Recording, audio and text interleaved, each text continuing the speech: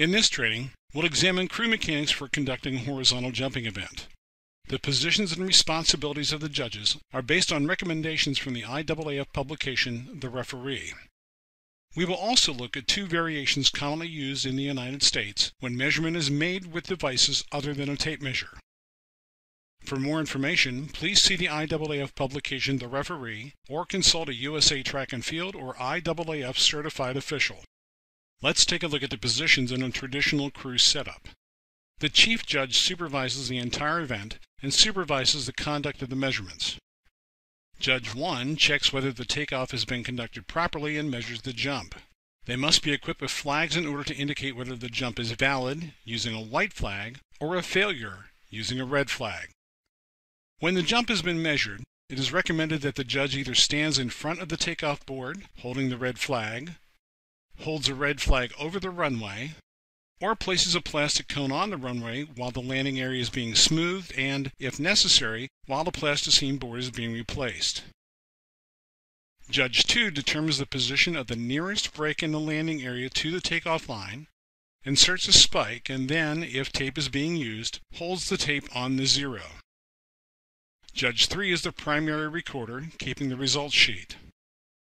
Judge 4 is in charge of the results scoreboard.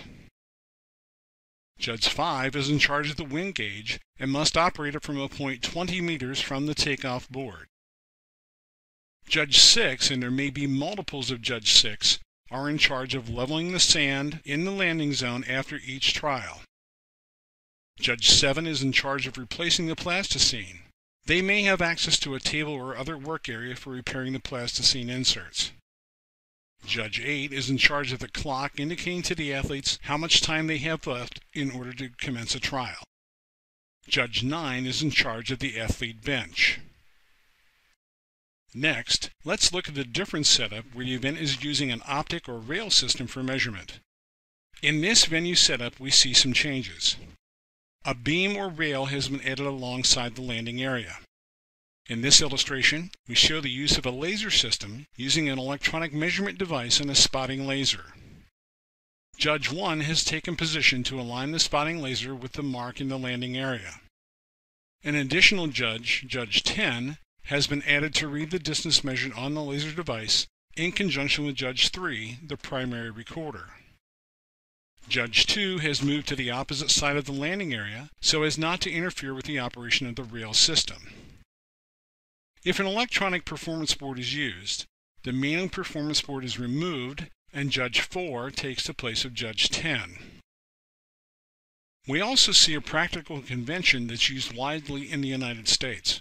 Judge 9, in charge of the athlete bench area, is most often referred to as the flight coordinator. The flight coordinator works in coordination with the board judge, in this case the chief, to regulate the flow of athletes taking attempts. The flight coordinator will also normally have a two-sided sign to indicate if the athlete who is scheduled to be up is passing, or under some jurisdictions in the United States, is taking an attempt out of order.